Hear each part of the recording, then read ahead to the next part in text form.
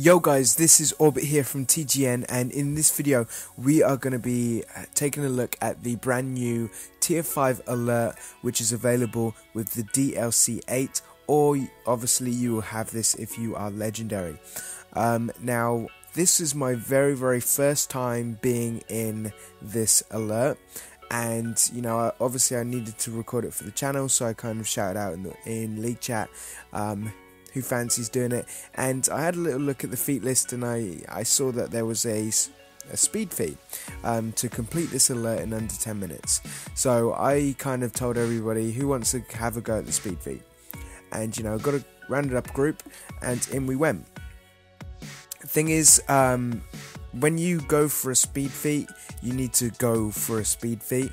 There's far too many people who try and do a speed feat but like half-heartedly, and it doesn't work. You know, you can get lucky sometimes, but you need to prepare for speed feats. So I was buffed up, everyone was buffed up, and we went in with 2 DPSs. The idea without a tank is that your 2 DPSs need to be good. You can't just do it with 2 casual DPSs, but as long as you've got 2 really good DPSs, you can actually just burn down everything you see before they get the chance to do enough damage to worry about. So that was the tactic. Well, actually, we didn't really have, well, I didn't have a tactic because I've never been in this alert before. So I was kind of like, you know, is there anything I need to look out for with these bosses?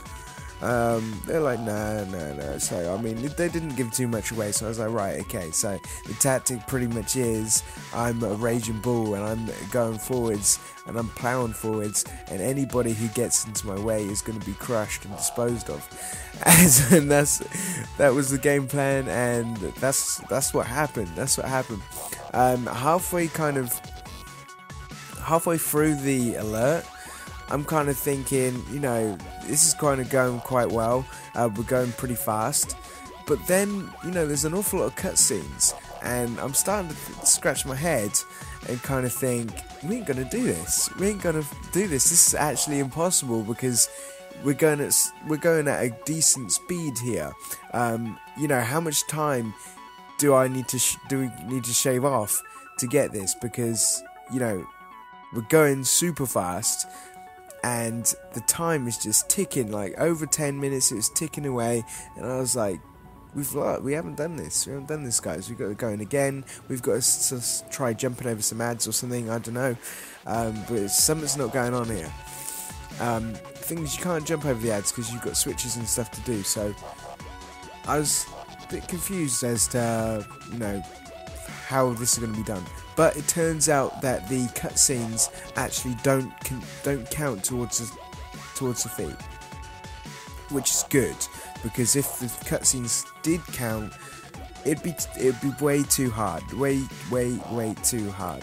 I actually thought the penultimate boss was the last boss, so, you know, and that was like literally very close to 10 minutes. So that was close to 10 minutes. I'm like, come on guys, let's get him down quick. And we get him down, and they're like, you know, that's not the last boss. And I'm like, shit, well, we haven't done it then. So we trot her off into the last boss room, and it's obviously Trigon comes out, and Trigon's just, there's this huge cutscene. Literally this huge cutscene, and I'm like tapping X. You know when you tap X and it does absolutely nothing, but in your mind, you know, we're going faster because you're just spamming X, and it's like, yes, we're ready to go. So I was kind of doing that, and at the same time I was looking at Trigon and saying, shut the fuck up, and come on, let's get on with it, because he's just chatting so much crap. At the end, you'll see the cutscene in a minute. He's just talking, and I'm just looking at the time, because the time is on the recorder. I'm looking at the time, and I'm thinking, there's no way, because the time was on about 12-13 minutes, and I'm like, we can't shave 2 minutes off. 2 minutes is too much. You can't shave 2 minutes off at the speed that we are going at. But turns out anyway that the cutscenes didn't count. I know that they definitely used to count in previous. I don't know if they have changed that now. But I definitely know 100% that, you know, in previous content, the cutscenes and that kind of stuff do count to speed feats, which, you know, is frustrating because you can't skip the cutscenes. So it's almost as if this, you know, say there's some minutes worth of cutscenes and it's a 10-minute speed feat, it's almost as if the speed feat's actually 9 minutes, because it's 9 minutes which is in your control, which you can actually worry about. So obviously it was cool to finally, I say finally as if I've been doing that for months, but it was cool to get the feat out of the way first time. But which was more cool, which, you know, just made my day even more, is I finally got, obviously the loot is automatic now, so that's good. You don't need to open up loots and stuff, because you get your own loot, so your own loot is kind of dropping into your inventory as you're going through, which is really good for speed feats. You don't need to open up your menus and fiddle around needing them, greeding them, whatever. So obviously I didn't really pay attention to any of the loot, it was just dropping in my inventory until we finished the alert, and then I opened it up, and guess what was in there? Go on, have a guess. The one-handed. My trusty one-handed 86 item level was in my inventory, and if you haven't been watching my previous videos, I've been doing everything with a PvP weapon, including this video. This is all with my PvP weapon. And it's kind of that missing jigsaw that I needed, just that one-handed. I needed that PvE top level one-handed, and bang, there it is in my inventory, and I literally stuck it straight on, and I felt like King Arthur just after he pulled the pulled the sword out of the rock, and it was in my hand. I was just like, yes, I am now invincible. No, but definitely, like, I was doing some of the daily stuff after this, obviously with the PvE weapon now, and it makes a huge difference. Literally, I didn't think it would make a massive difference, but it definitely 100% does make a difference. So if you're doing PvE with a PvP weapon, you know, like I was, try your best to get a PvE weapon, because it does make a difference.